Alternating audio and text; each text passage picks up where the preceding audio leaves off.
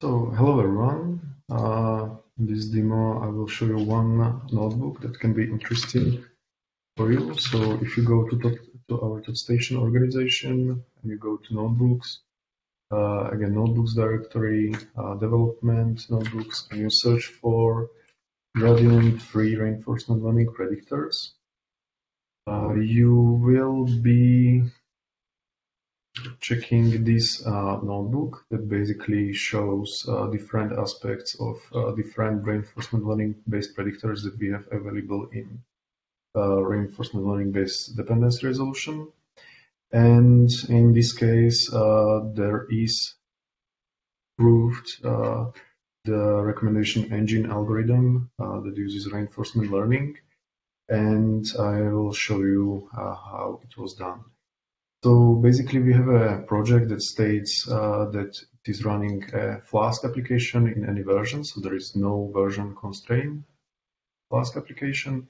There is then provided some runtime environment configuration option, and then there is created a pipeline configuration. This pipeline configuration is created on advisor side in a deployment automatically.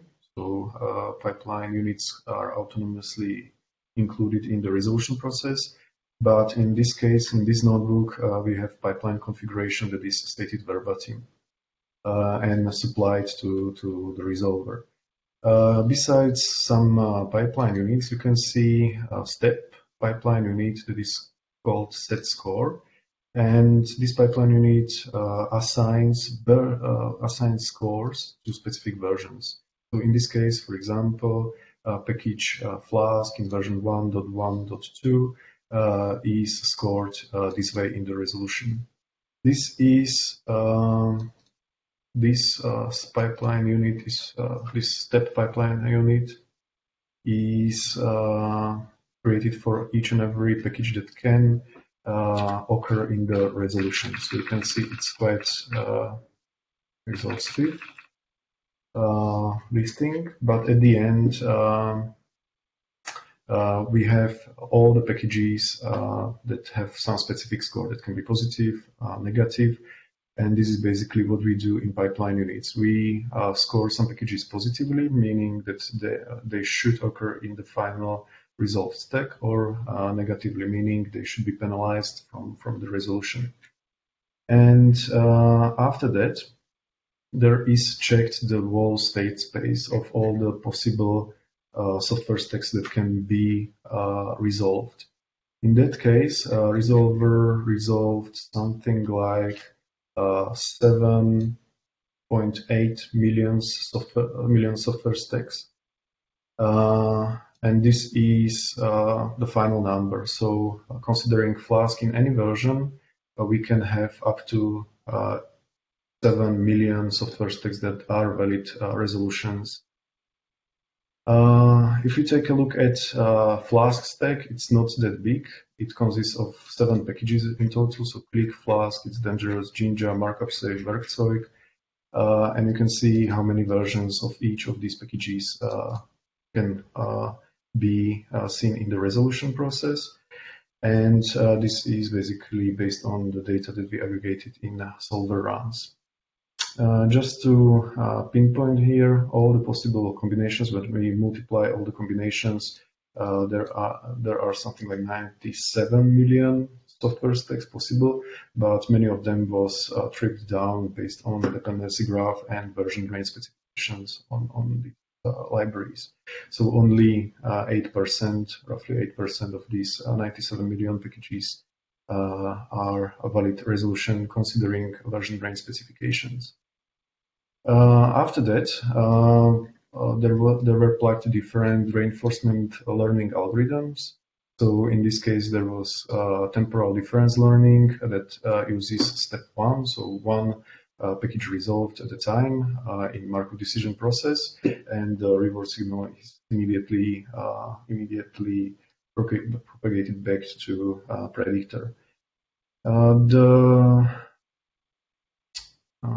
The predictor was configured in a way that, or the resolution process was configured in a way that it checked only 1% of all the software stacks.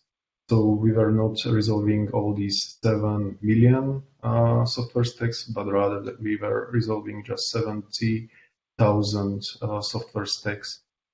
And that's the purpose, right? We don't want to resolve all the software stacks, but we want to have a mechanism that will narrow down the resolution process so that high quality software is included in the final software or final pin down software listing, library listing. Here you can see some statistics of the resolution. I will talk just about TD learning in this case because that's the one that was best performing, and that is also the one that is used in deployment. So here you can see exploration phase when the state space of all the possible software stacks is explored. And after some time, once temperature drops to 0, we hit exploitation phase.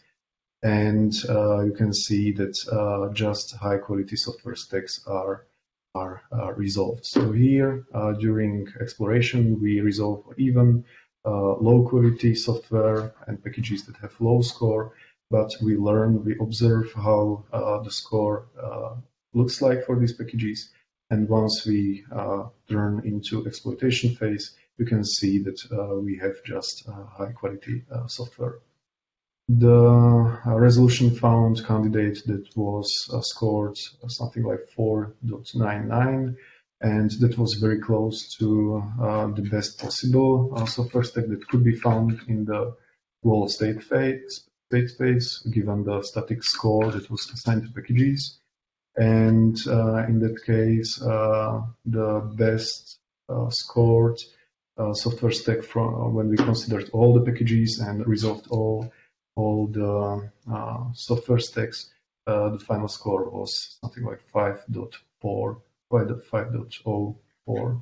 So the resolved software stack did not consider all the packages, just one, all the resolved software stacks, just 1%, and it was able to find a very good candidate for installing the software. Then the notebook also shows n-step temporal difference learning and Monte Carlo tree search, so tweaking parameters of reinforcement learning dependency resolution. And if you go through it, you will see also comments and comparison and why we use temporal difference with one step in deployment. So you can find it in conclusion. Do you have any questions?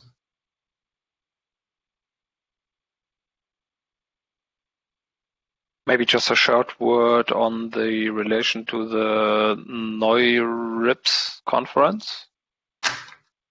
Yes, so this notebook was basically presented in NeurIPS conference, the conference on neural information processing systems, or like that, where we showed and proved the reinforcement learning based dependency resolution that we do. Yep. In general, it's a quite interesting conference. The IBM research team that we've been working with a little bit over the past year now asked if we have something to contribute. I put the link to this specific slot into the show notes. Any other questions to Frido? Thanks, Frido.